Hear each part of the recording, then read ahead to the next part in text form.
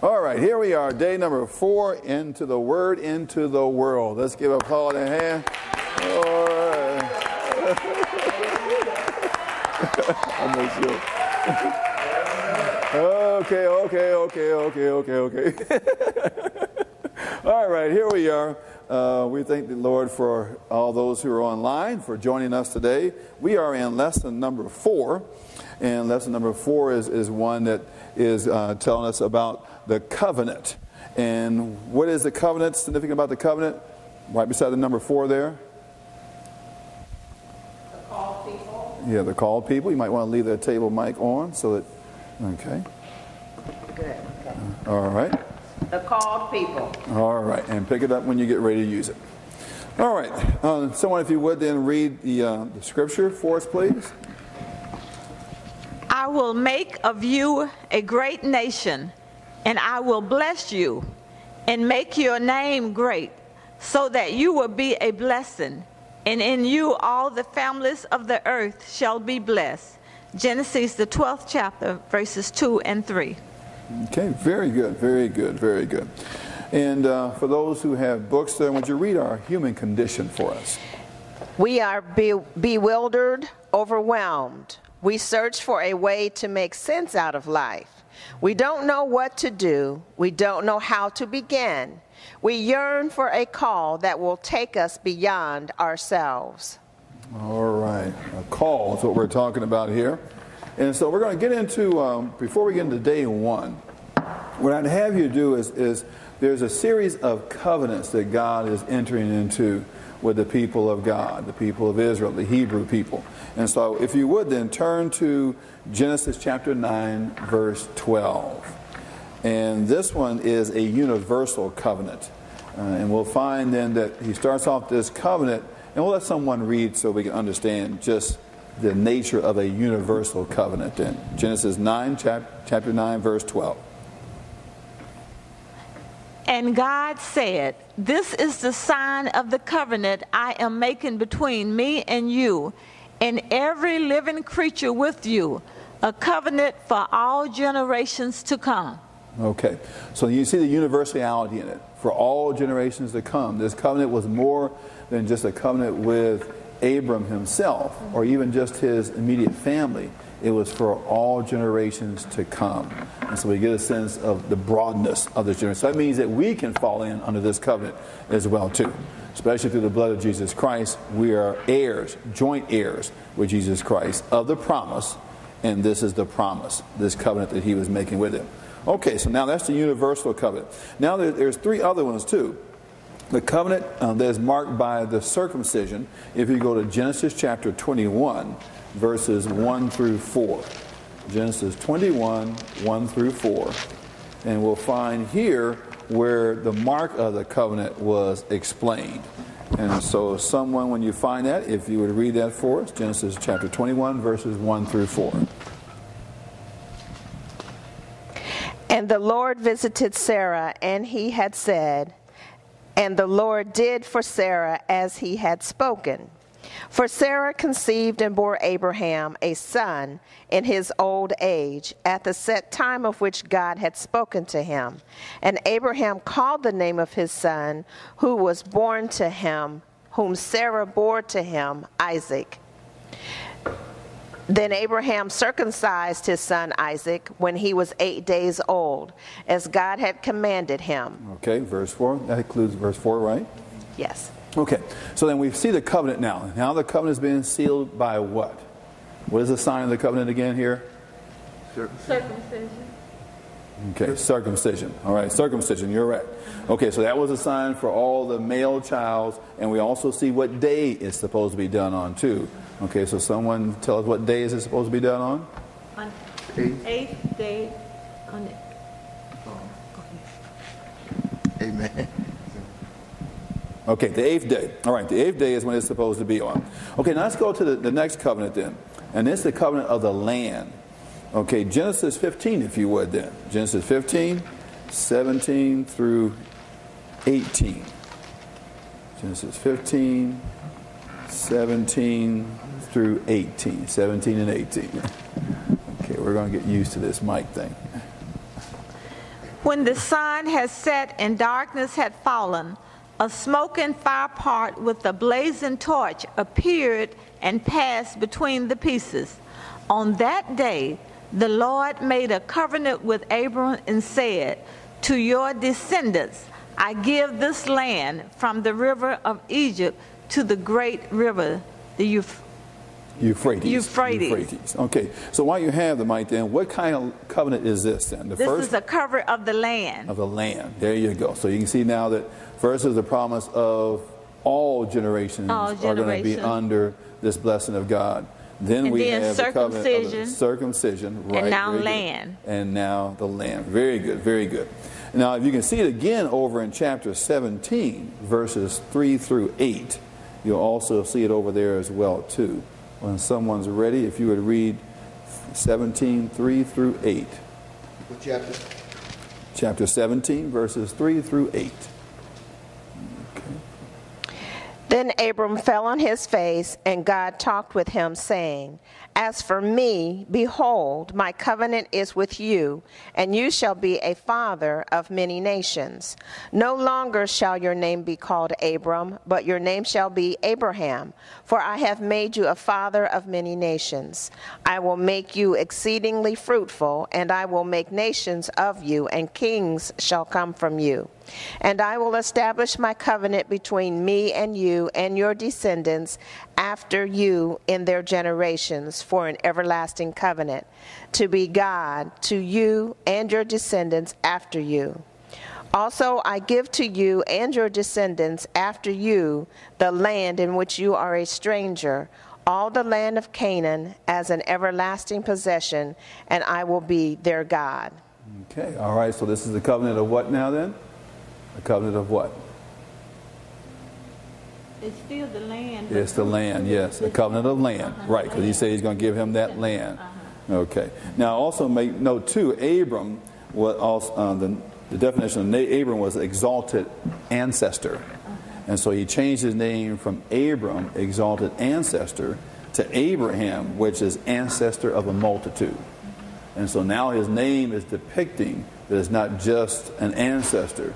He's going to be the ancestor of a multitude of people. And so now we see this covenant goes on for generations and generations. And so that's the blessing that we're operating under.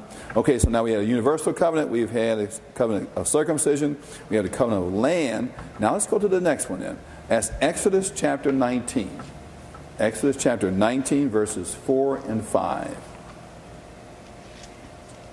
Exodus chapter 19, verses 4 and 5.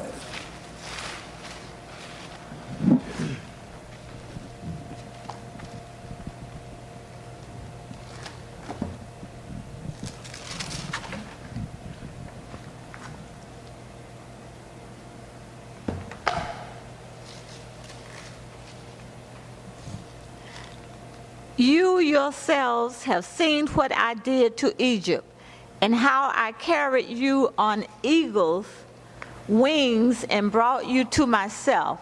Now if you obey me fully and keep my covenant, then out of all nations you will be my treasure possession, although the whole earth is mine. Okay. Verses 4 and 5. Okay, there you go. Now this is a covenant of the Torah. This is a covenant of the Torah, because what you find happening here in chapter 19, after 19 we get into chapter 20.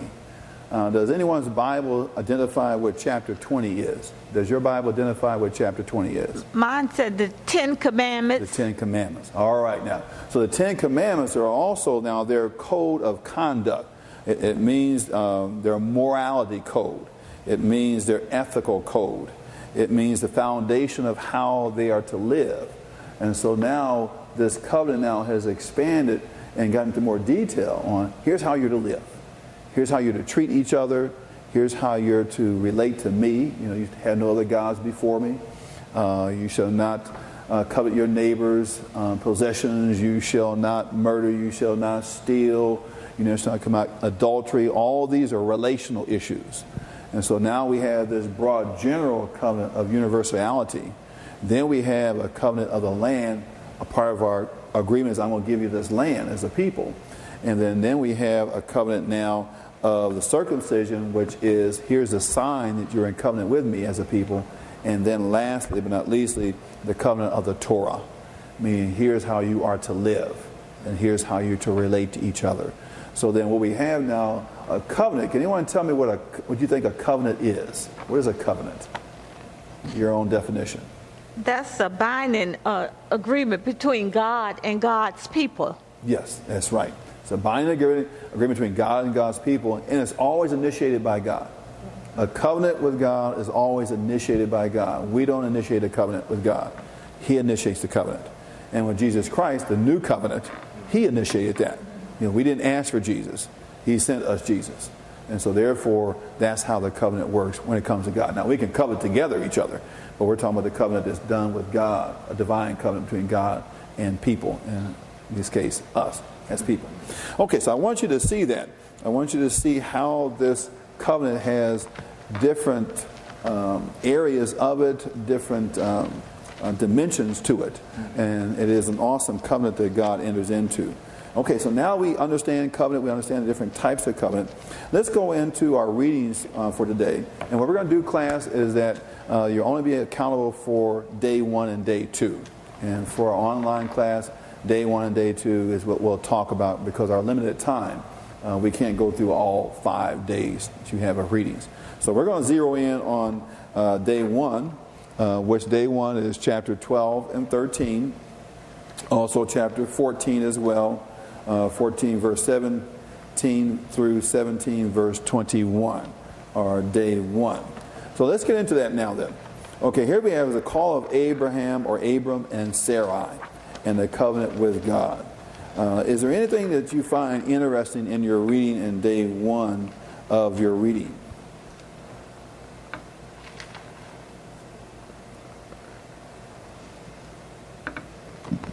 Well, for me, it was the fact that God called Abram to leave everything that he knew and to follow him.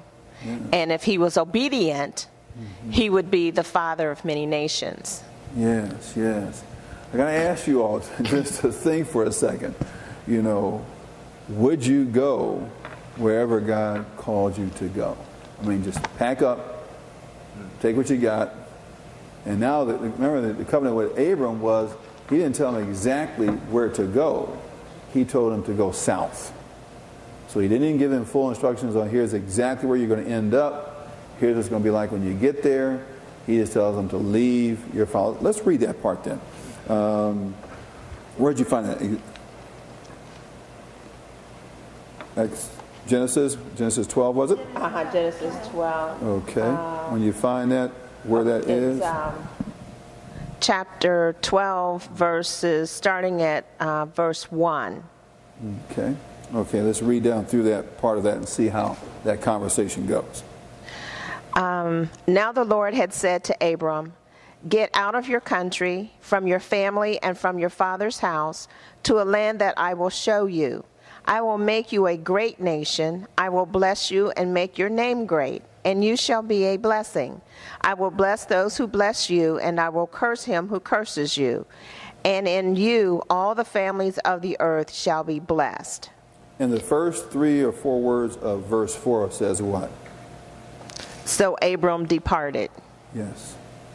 Now, was there anything specific on where he was going? No. Well, I'm trying to find it now. There's a scripture that says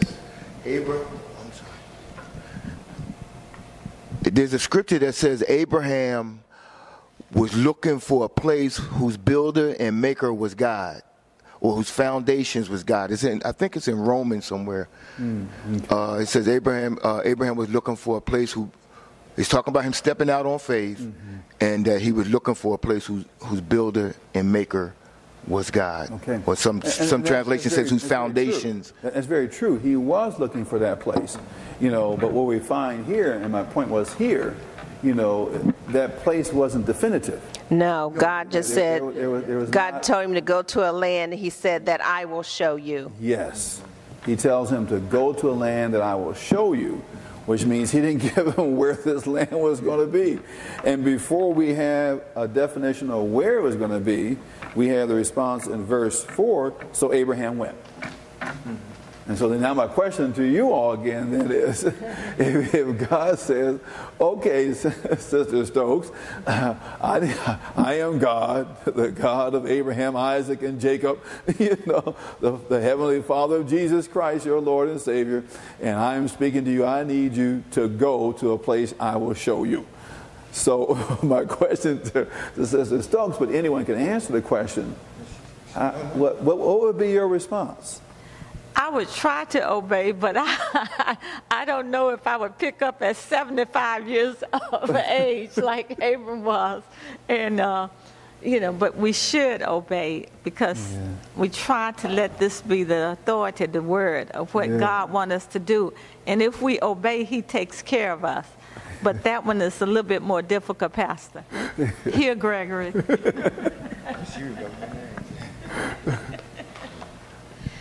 Well, for me, I have to say, if I had read this when I was younger, and when my response was even different, it would be no.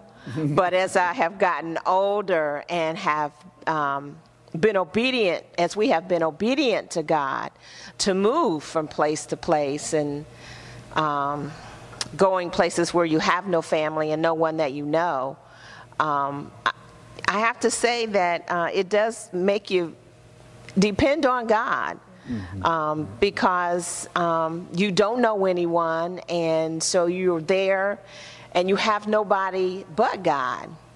So to answer that question today, it would be yes. I could do that. But 30 years ago, no. Yeah. So, you know, it is something, isn't it?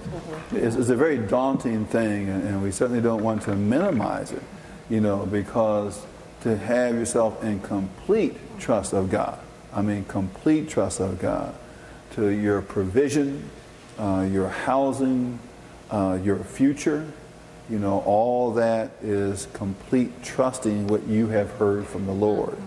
And understand, by leaving his kindred and his father's land, he has left his inheritance behind. He has left everything that would have been owed to him as his father's son, and all the security that provided. And so then it's and that's why Abraham is heralded, you know, as of a man of faith. The father of faith. The father of faith, yeah. And when they go down the roll call of those who have been faithful in the New Testament, Abraham's the first one they talk about. You know, so we see that the awesomeness of following God. I know the scripture says that because Abraham believed God, he was called the friend of God. Yeah. And that word friend, it carries the thought, birds of a feather flock together. Yeah. You know, and he walked that close with God and trusted God. And if God said it, he believed it. Yeah. You know. So it was that kind of relationship. You know? Yeah, we was talking about it earlier, about the young lady. The missionary. Yeah. And I think that sometimes, even though I spoke up on it too, but I think that sometimes, even though we know in the scripture said they were sent out by two, you know, but then there is special circumstances where, well, let me put it this way. Even though we know God as what he's done, but I think that we got to be careful not to put him in the box. Because just like the scripture we read, he said, I'm God, everything's mine. Everything. Yeah. And so as we look and see what he's done, to know that he's God and he can still do anything. And I think that that's pretty much how the children of Israel missed Jesus when he came, because they expected him to come one way, reigning, and instead he came humbly and took on the form of a sinful, that's a very good point. Sinful man. But they knew him because God is sovereign. Yeah. And therefore, because he is sovereign, then he can do a new thing. And we're not to question him. Now, we are to question the motives of those who say they're doing this in the name of God. You know, and so then you test the spirit with the spirit. But we cannot put limit boxes on God on what he's doing. Okay, so that's something. And what I put in my notes, and the fact he was 75 years old. You know, he didn't start his ministry until 75 years old. And every once in a while in the church, I'll hear someone say, well, you know, this person's older, you know, they're in their 70s, you know, and you can't expect them to. But see, that's the difference when you've read the scripture and you know that he didn't start until he was 75. Moses didn't start his mission work or his ministry work until he was 80. And so then how are we to say, well, oh no, you know, that's just too much to ask someone to do something that God's led them to do because they're 75 or they're 80 years old. You know, if God so chooses to use them and they feel the Lord is leading them, you let them go. Because if they're doing God's will, God has them. You know, he has them under their protection. So then we're not to interfere with someone who feels a calling of God regardless of the age, young or old. Because we have the other example with Timothy being a young man. And he said, do not let them despise your youth. So we need to let God be God and let God choose whom God wants to, when God chooses to decide to choose them. Okay. All right, so let's continue on then. Let's see, so the blessing I have in here is verse 7. It says, and the Lord appeared to Abram and said, to your offspring I will give you this land. So he built there an altar to the Lord who had appeared to him. And so the blessing then did not go to Abram, did it? No. It went to his ancestors. And so now Abram does something that he's not going to get a blessing from. Now for them in that day and time, to bless my ancestors was truly a blessing. If I do something for my ancestors, that's a rich blessing for me. I have set them in a position, but in our modern context, we tend to want the blessing to come to us. We're expecting it for us.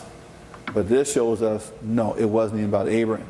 He was being obedient so that his offspring would be blessed by God. And so that speaks a lot. We had a generation within our own culture who sacrificed, you know, went with just simple clothing to make sure their children had clothing, you know, worked several jobs to make sure their children had what they needed, you know. All these kind of things we did for our children, you know. But now we're entering into a generation where everybody wants to live their own life. And we'll hear sometimes young parents say, well, I'm young, I need to live my own life, you know, even though they have a child. So anyway, so we find very interesting, very interesting. We learned a lot as we go through here. Anything else you find there in day one that got your attention, captured your attention?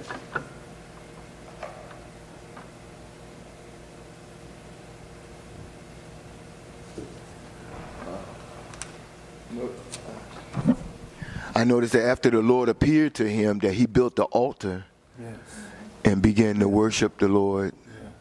And I guess, I know we don't build altars today, but I would imagine when God give us a revelation, when he, you know, whatever way he wants to speak to us, that there we would offer up some type of thanksgiving or worship. Worship, there you go. And so that's true then. When there's an interaction with God, and a sincere interaction with God, we find several times the natural tendency is to worship. You know, not that God had done it right then, just the fact that we had a communication, we had an experience with God, a natural reaction is to worship. And that's just exactly what he did. Very, very astute. Very astute, yes. I also had here in, let's see, chapter... chapter 13, verse 14. Take a look at that if you would. Read 14 through 18, if someone would, please. 14 through 18. Chapter 14, verse 14 through 18. Chapter 13. 13, verse 14 through 18. Yes, that's it. Thank you. The Lord said to Abram, after Lot had parted from him, lift up your eyes from where you are and look north and south, east and west. All the land that you see I will give to you and your offspring forever.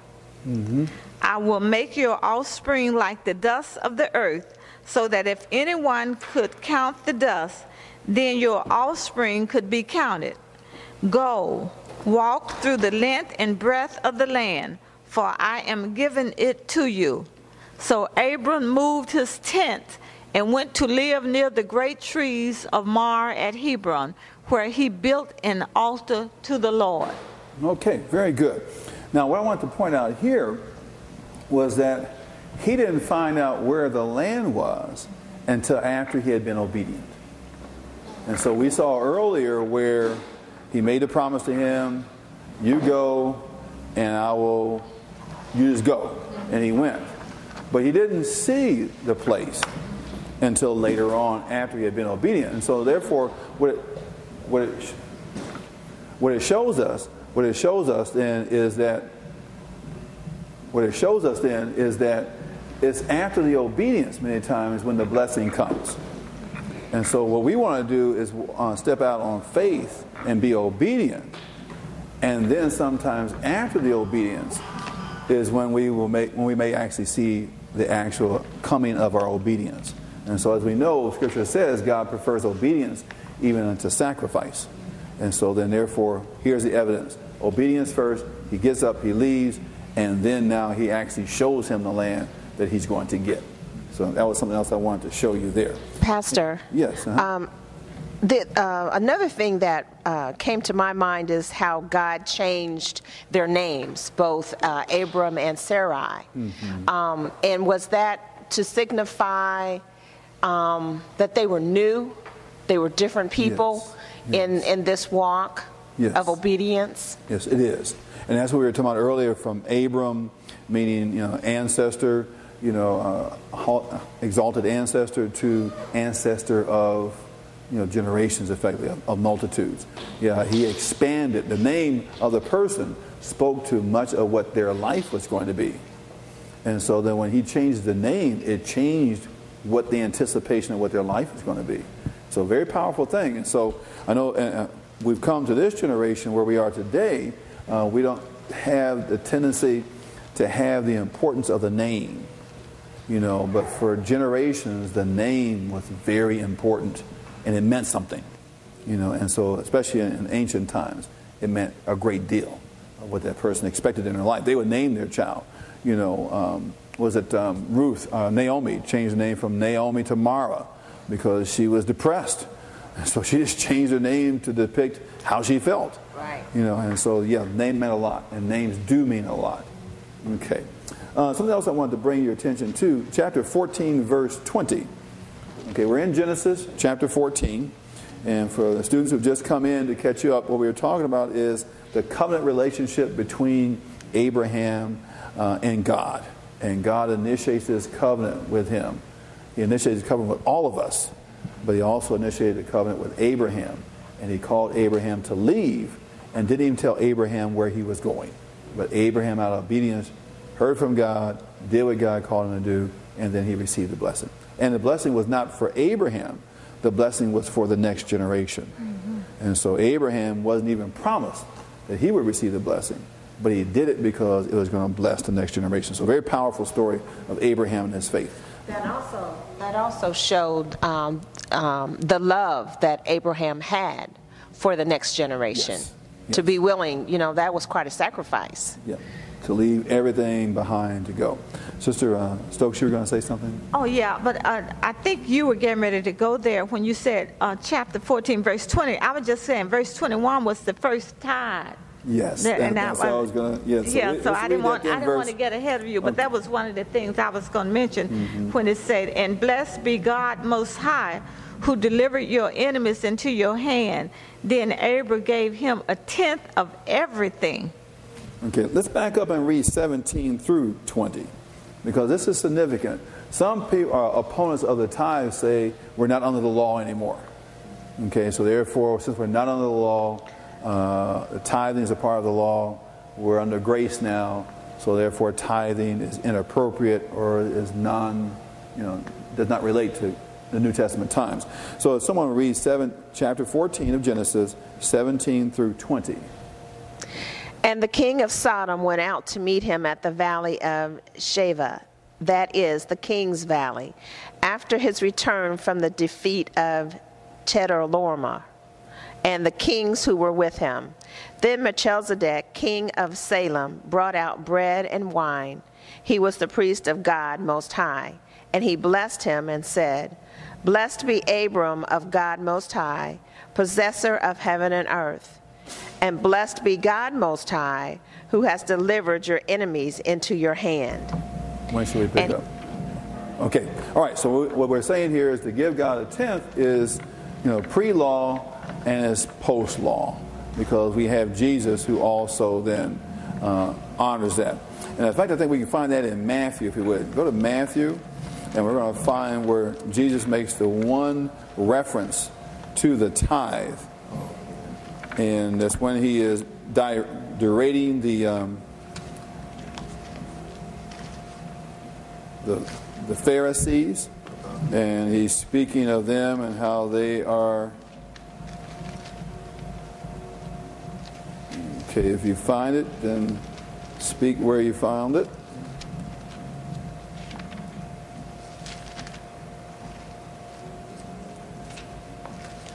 Okay, chapter 23 is where you'll find it. Go to Matthew chapter 23.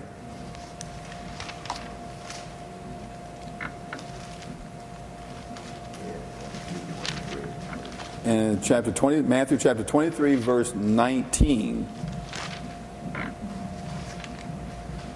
And this is the one time that Jesus, now this is New Testament. And so we're going to hear that from a different couple of versions. Someone read verse 19 of chapter 23 of Matthew.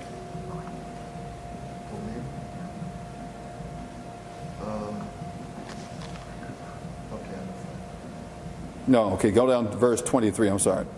Chapter 23, verse 23 is what I need you to read. 23. I'll read it in the okay, there you go. Message. All right. 23 and what? 24 or just 23? 23. Chapter 23, verse 23. You're hopeless, you religion scholars and Pharisees, frauds. You keep meticulous account books, tithing on every nickel and dime you get, but on the meat of God's law, things like fairness and compassion and commitment, the absolute basics, you carelessly take it or leave it. Careful bookkeeping is commendable, but the basics are required.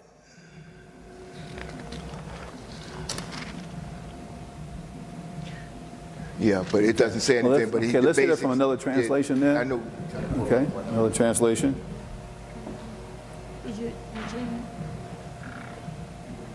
This is the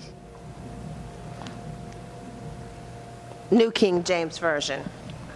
Okay.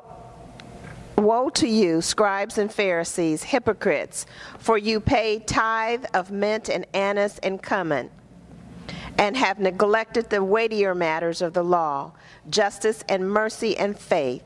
These you ought to have done without leaving the others undone. Okay. So then what we have then is saying that you're to do, and what you should have done, you should have attended to the justice, mercy, and faith issues, but not neglect the tithe. Okay? And so that's what we're finding here. So now we have both Old Testament before the law, where they tithe, and we have New Testament under the New Covenant, where Jesus says you should attend to the weightier matters, of faith, justice, and mercy, but don't neglect the others, which is the tithing of what God has given you. So there really is no sound scriptural defense for not doing it, for not giving the tithe. Okay, so that's a good point. That's the first origination of where we find the very first time the tithe coming into existence. Okay, anything else you find here? Yes, please. If you when you were in you were in 13. Okay, Genesis 14. Okay, Genesis 13. Well, no, Genesis 12. I'm sorry. Okay, Genesis 12. We were talking about. Yes, I mean 13. I'm sorry, okay. 13 and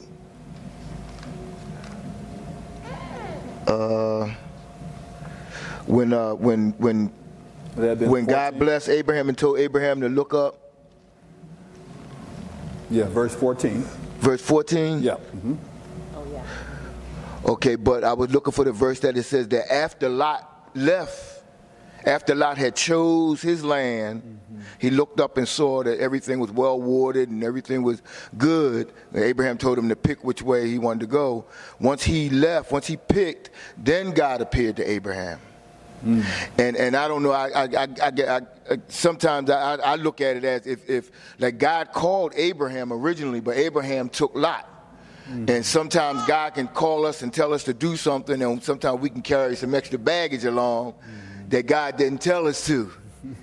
And sometimes it can hold, it might hold up our blessing or hold up the rest of the revelation that God wants to give to us. And it's not until we get rid of that, because we even look at Lot's heart. When Abraham said, you look to the south or look to the north, whichever you go, whichever way you want to go, even though he was going along for the ride, he chose the best. So, I mean, you can see, you can look at the heart and see how grateful Lot was, when it comes to... Yeah, because when you look back at the original charge to Abraham, or Abram at that time, he didn't say to take Lot. And nowhere did he say to take Lot.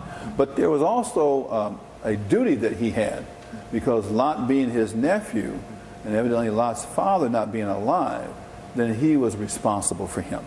But Lot was grown, wasn't he? Yeah, but we don't know how grown Lot was. And so then evidently there was this sense, I still have an obligation to take care of Lot. And so he brought with him. But your point is very valid, though. Sometimes those who we take with us may not have the same heart for God that we have acquired. And that could be a struggle. And that's the old issue about unequally yoked, where one has a heart for God and the other one doesn't. Then you're unequally yoked, and it's difficult to move in a good, clear direction, because one's lagging behind in a desire to know God and to follow God. And so that's good to be equally yoked.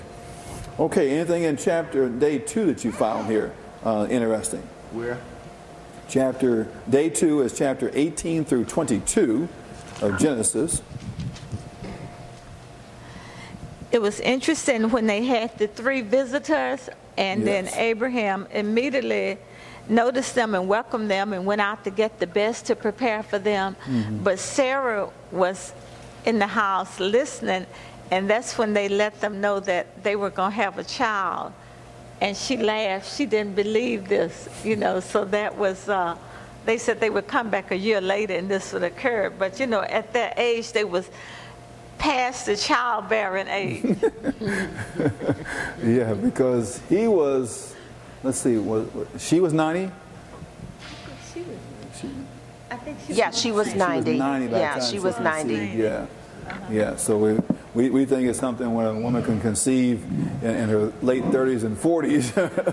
I guess there's one who was conceived at 60, but here she is 90 and she's conceiving. So quite an ordeal here. Okay, so they tell her, she doesn't respond, and we have the counter to that. Now let's go to Matthew again, and we're going to have another woman who is being told about a birth. And this is Mary. So go to Matthew, if you would, please. And the very first parts of Matthew, find your way there, where she is being told about the birth of her child. Is that chapter 1? Chapter 1, verse 18 and following. So if someone would read chapter 1, verses 18 down through verse 25.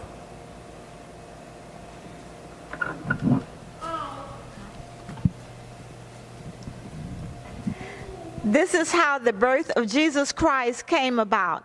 His mother Mary was pledged to be married to Joseph, but before they came together, she was found to be with child through the Holy Spirit.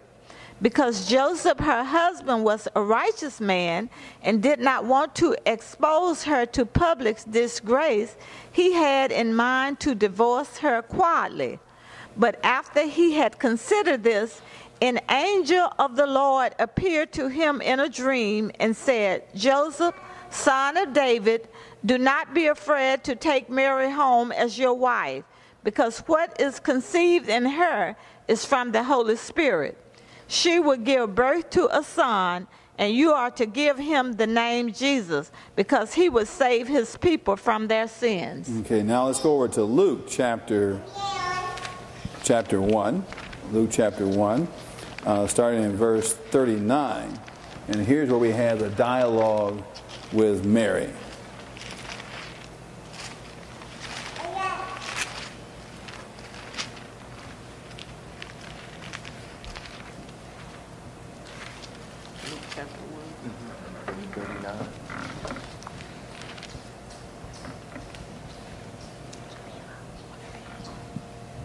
Okay, it starts actually in verse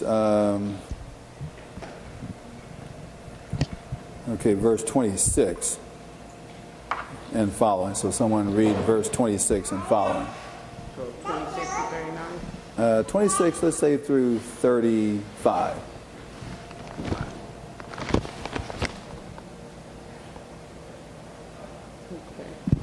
Reading from the New International Version. In the 6th month of Elizabeth's pregnancy, God sent the angel Gabriel in Nazareth, a town into Galilee, to a virgin pledged to be married to a man named Joseph, a descendant of David. The virgin's name was Mary. The angel went to her and said, "Greetings, you who are highly favored. The Lord is with you." Mary was greatly troubled at his voice, wondered what kind of greeting this might be. But the angel said to her, "Do not be afraid, Mary. You have found favor with God. You will conceive and give birth to a son, and you are to call him Jesus. He will be great, and he will be called the Son of the Most High. The Lord God will give him the throne of his father David, and he will reign over the house of Jacob forever.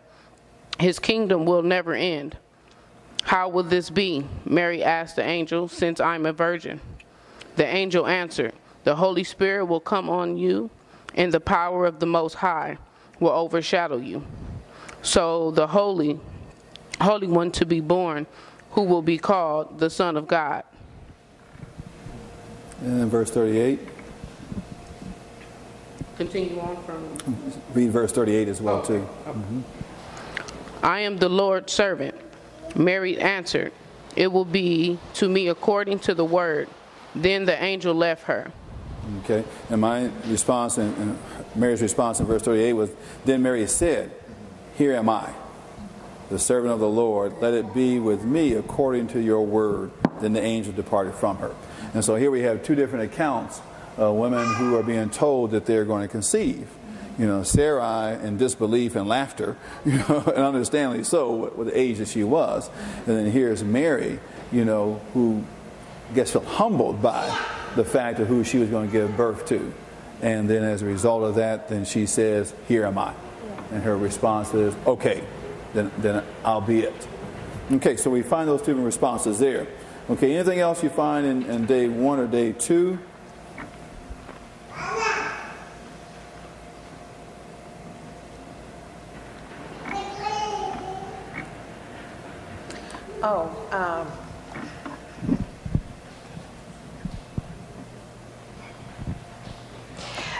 When Abraham took Isaac up to offer him as a burnt offering. Okay, and where are we? Back in Genesis.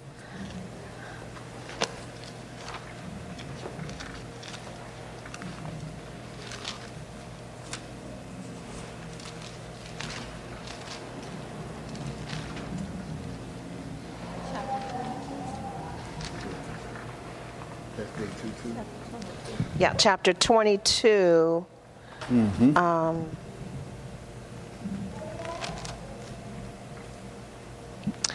I guess we'll start in verse 1. "Now it came to pass after these things that God tested Abraham and said to him, 'Abraham,' and he said, 'Here I am.' Then he said, 'Take now your son, your only son, Isaac, whom you love, and go to the land of Moriah, and offer him there as a burnt offering on one of the mountains of which I shall tell you.' So Abraham rose early in the morning and saddled his donkey and took 2 of his young men with him and Isaac his son. And he split the wood for the burnt offering and arose and went to the place of which God had told him. Then on the 3rd day Abraham lifted his eyes and saw the place afar off. And Abraham said to his young men, "Stay here with the donkey. The lad and I will go yonder and worship, and we will come back to you." So Abraham took the wood of the burnt offering and laid it on Isaac his son. And he took the fire in his hand and a knife, and the 2 of them went together. But Isaac spoke to Abraham his father and said, "My father." And he said, "Here I am, my son." Then he said, "Look, the fire and the wood, but where is the lamb for a burnt offering?" And Abraham said, "My son, God will provide for himself the lamb for a burnt offering." So the 2 of them went together. Then they came to the place of which God had told him, and Abraham built an altar there and placed the wood in order. And he bound Isaac his son and laid him on the altar upon the wood. And Abraham stretched out his hand and took the knife to slay his son. But the angel of the Lord called to him from heaven and said, "Abraham, Abraham." So he said, "Here I am." And he said, "Do not lay your hand on the lad or do anything to him, for now I know that you fear God, since you have not withheld your son, your only son, from me." Yes. Very powerful, isn't it? Very, very powerful. And again, that's why Abraham is just heralded as the father of faith. It's one thing to leave and go to a land you're not sure you're going to. It's a whole other thing to wait all these years to receive a child, and especially a man child or a boy child, which is so critical in that day and time. And then God tells you to do something that's just outside of what you think God would ever call you to do. But then out of obedience, you do it. And so we're going to summarize our lesson today is about covenant and how God enters into covenant with us. And we are part of the new covenant under Jesus Christ.